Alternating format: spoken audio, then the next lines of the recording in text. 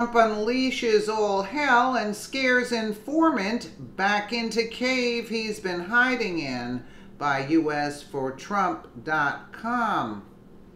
President Trump came out swinging Tuesday night, unleashing on the FBI's infiltration of his campaign with a pair of explosive tweets. The president knows how to stir up the left, the media, but most importantly, get his message directly to the American people by bypassing the fake news. President Trump lit up Twitter Tuesday night after he tweeted what we are all thinking: the spies infiltrated his campaign for political purposes to help crooked Hillary win the election. He tweeted, "If the person placed very early on into my campaign wasn't a spy put there by the previous administration for political purposes, how come such a seemingly massive amount of money was paid for services rendered many times higher than normal?" Then he took a jab at crooked Hillary. Follow the money. The spy was there early in the campaign and yet never reported collusion with Russia because there was no collusion. He was only there to spy for political reasons and to help crooked Hillary win, just like they did to Bernie Sanders, who got duped. I think Bernie Sanders was in on it.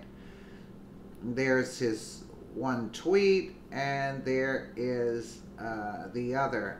President Trump is fed up after a year's worth of investigation into his 2016 campaign, and nothing has come to light except for apparent wrongdoings by Hillary Clinton's campaign and Obama's DOJ and FBI. And now that it appears the FBI and DOJ are stonewalling efforts rather than helping to bring the truth to light, President Trump is ready to take matters into his own hands. The latest information shows there was an informant, a mole planted in the Trump campaign before there were any legal grounds to do any such thing. Judge Janine calls it a classic totalitarian third world tactic. The informant has also been hiding for the last 9 months, according to Judge Janine. She dropped a major bombshell Sunday night when she said any collector their name for an informant working on a national campaign must have a sign-off by the Attorney General.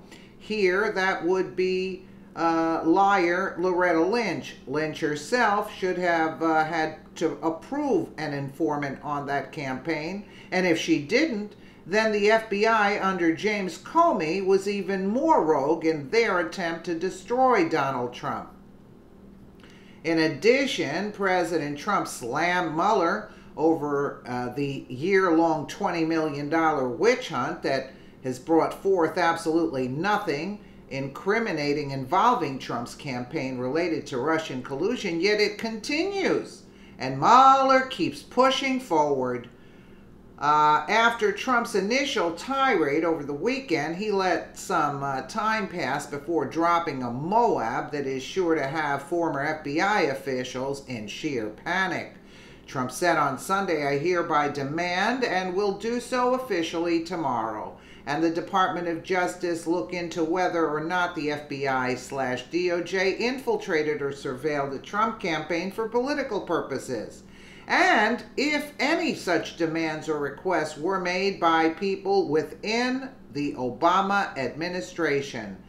If this doesn't grab Attorney General Jeff Sessions' attention to do something now, nothing will. President Trump is merely forcing him to act."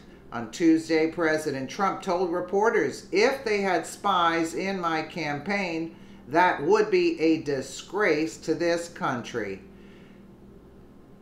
The time has come for America to see the truth behind the crooked investigation and spying into President Trump's campaign, and many believe everything revolved around the FBI and DOJ's alleged FISA abuse and spying is politically motivated. And if proven true, This will be bigger than Watergate, and we all know. I just can't wait for the hearings to take place, you know? That would be great. Congress would like to see documents opened up. A lot of people are saying they had spies in my campaign. If they had spies in my campaign, that would be a disgrace to this country. That would be one of the biggest insults that anyone's ever seen, and it would be very illegal, aside from everything else. It would make probably every political event ever look like small potatoes. So we want to make sure that there weren't. I hope there weren't, frankly. If they had spies in my campaign, during my campaign for political purposes, that would be unprecedented in the history of our country. Well, we had Obama in office, so of course it would be unprecedented. He had no respect for the country, no respect for anything. He sold us out, along with Hillary was going to finish the job. So there you have it in a nutshell. Let me know what you guys think in the comments below. And again, thank you so much for watching.